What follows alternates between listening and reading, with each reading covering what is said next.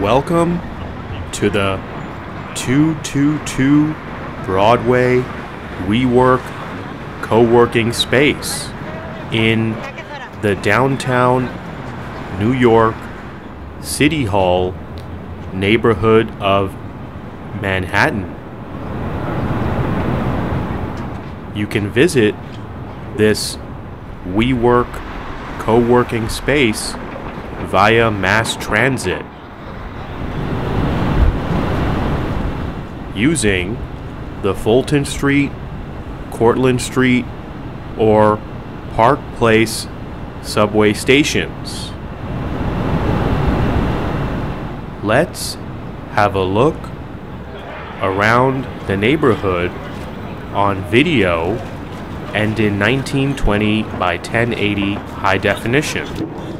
Let's see if this is the right WeWork co-working space for you and your business. Let's explore. WeWork, a community of inventors, creators, entrepreneurs, and go-getters. Enjoy your Monday mornings in the office. Visit WeWork.com for more information.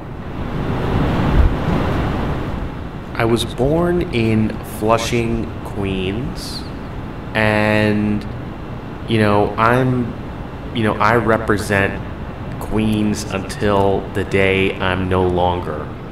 I grew up in Queens, and certain principles and certain things I learned up until second grade, which is when we moved from Queens to Connecticut, I'll never forget. Queens is where I had my first ass whooping. I remember there was a kid named Bernard or Arthur, and I believe the last name was King, so it was either Bernard King or Arthur King. One day I was in the schoolyard. This was either before school started in the playground area or during recess, and this kid came up to me and just straight up whooped my ass. I remember having the boy-girl rivalries. I remember having the New York versus New Jersey hatred and rivalries. I remember girls had cooties back in those days. I remember this girl named Jennifer or Julie. She was in my brother's year, so she was in third grade. She would have this amazing pink jacket. She had a huge crush on me, and I secretly had a crush on her, but any and every time she came up to me, I would run away because girls had cooties.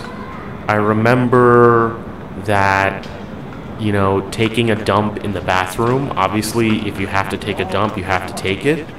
But you never wanted anyone else to know that you were taking a dump because you would get made fun of. I remember the drills where we would have to simulate some type of earthquake and all line up in the hallways and put our heads between our legs and rush for cover. I remember in second grade sitting in Mrs. Sullivan's classroom and for some weird reason thinking to myself that, while I wanted to be an astronaut, simultaneously I kind of either vowed or made a prediction that, sitting in the back of the room on the right-hand side facing the teacher, I was kind of against the wall. I remember telling myself that one day I will meet the President of the United States in the Oval Office, and little did I know that, fast forward from the 90s, early 90s to 2016,